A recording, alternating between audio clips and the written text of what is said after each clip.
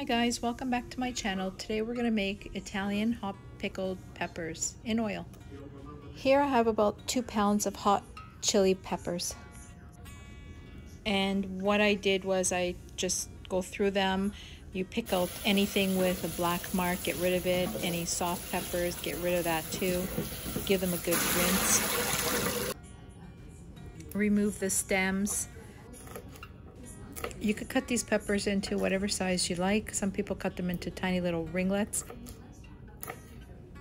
I like mine in smaller pieces, so what I do is I pulse it in my food processor a few times until I get the size that you see here.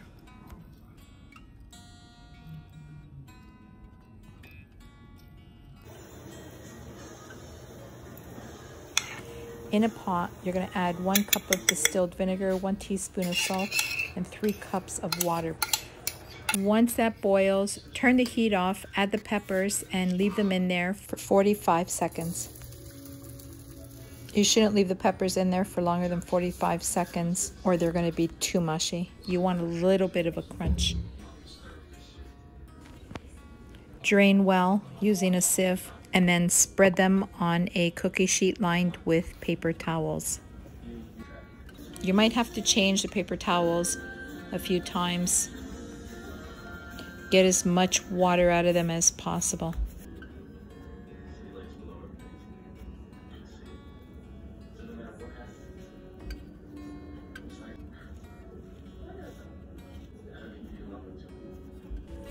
Placing something heavy on the top paper towel also does a trick.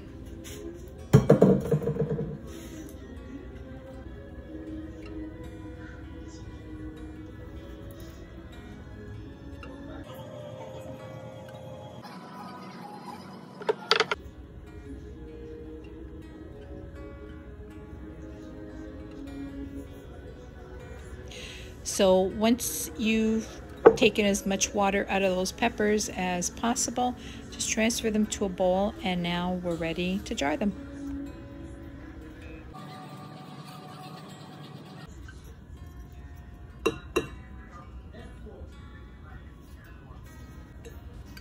Fill to about 1 inch from the top. Press down on the peppers, pack them in there but not too tightly. You want the oil to be able to get down in between the peppers. So once you've filled all your jars, you're going to fill them with oil. Here I'm using olive oil. You can use whatever oil you like. Just keep in mind that olive oil solidifies when it's cold. So if you think it looks funny in your fridge, it's perfectly fine. So using a chopstick or even a spoon, just sort of move it around so the oil gets down between all those peppers. Top with more oil. Once you use the peppers, always have it topped up with oil and store it in the refrigerator. Here's the last of a batch that I made 2 years ago.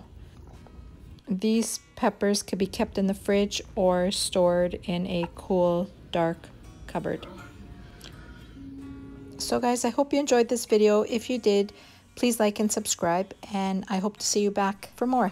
Thanks for watching. Bye-bye for now.